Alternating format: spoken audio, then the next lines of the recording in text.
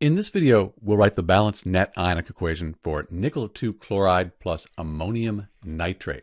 So the first thing we need to do when we balance net ionic equations, we have to balance the molecular equation. This is the molecular equation. So I can see I have two chlorine atoms here, just one here. I'm going to put a 2 in front of the ammonium chloride. But now I have two ammonium ions, so I want to put a 2 in front of the ammonium nitrate. That fixes my ammonium ions, but now I have two nitrates. That's okay, I have two nitrates here and one nickel on each side. So this is the balanced molecular equation. Next, we'll write the state for each substance. Chloride's very soluble, so AQ, it'll dissolve, break apart into its ions. Ammonium compounds and nitrate compounds, very soluble, AQ. So this will split apart into the ammonium ion and the nitrate ion.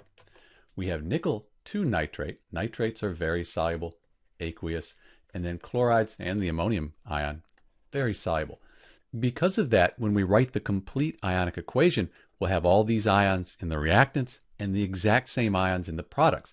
Then when we cross out our spectator ions, everything will cross out. There won't be anything there.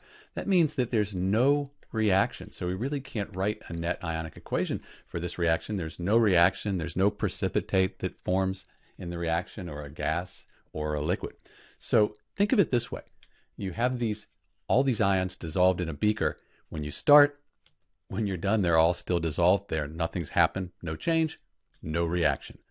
This is Dr. B with the net ionic equation, or in this case, no reaction, for NiCl2 plus NH4NO3.